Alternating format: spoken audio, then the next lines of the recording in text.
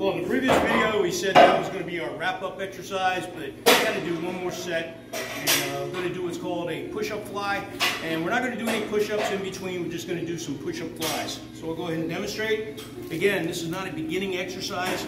This is an exercise you want to build up to, okay, by working the muscles in your wrist, your shoulders, your core, again, do plenty of pull-ups, chin-ups, push-ups, and all different types of variations before you even try doing this exercise. So I'm going to go ahead and demonstrate. We're going to go ahead and put our feet back in a good push-up position. And all you're going to do here is go out to the side, back together. Out to the side, back together. Out to the side, back together. You're going to breathe. Oh yeah. Back together. Breathe. Back together. Breathe. Back together. All right.